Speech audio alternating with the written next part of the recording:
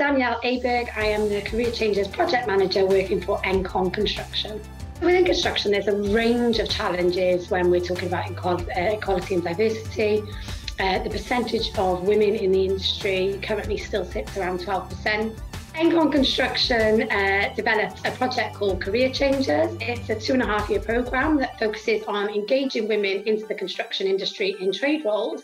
And the ethos kind of behind that is actually, mentoring isn't something that is just needed for women coming into the industry. It's actually something that is required throughout the length of your career. We also know that BAME representation is extremely low in all parts of the industry. We wanted to address structural and cultural inequalities that exist in the workplace, and our unconscious bias training allowed us to do so.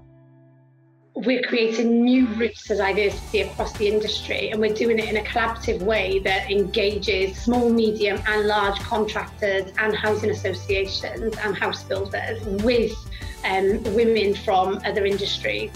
We're changing the way people perceive things. We're really trying to diversify to bring those different experiences into the industry and help innovators and bring the industry on.